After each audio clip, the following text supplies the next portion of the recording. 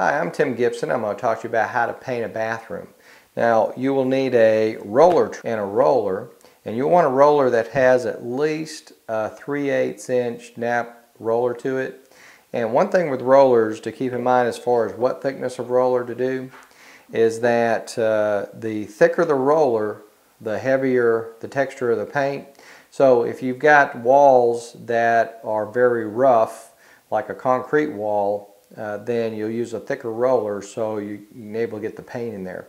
The smoother the finish, the shorter the nap. But the 3/8 is kind of a standard and works best for painting most rooms.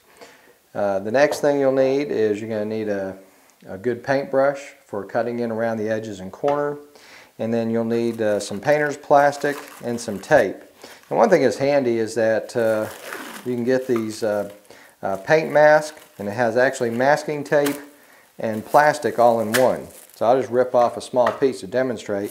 So now what we can do is we can take this and around all the areas that we're going to paint, we just mask this on, and then you pull your plastic out so you can cover your countertops, you can put it around the base molding, cover up the floor.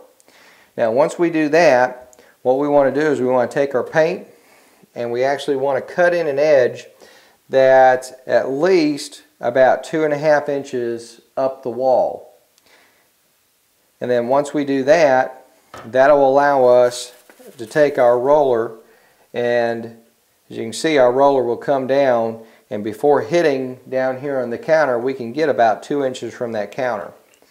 So the first thing we want to do is we want to work in an area, and we want to cut what we call cut in the edges. So you want to do the corners of the room with the paintbrush, you want to do around the edges, and if you're not doing the ceiling, then you want to do the edge around the ceiling, and then use the roller to get the main part of the wall.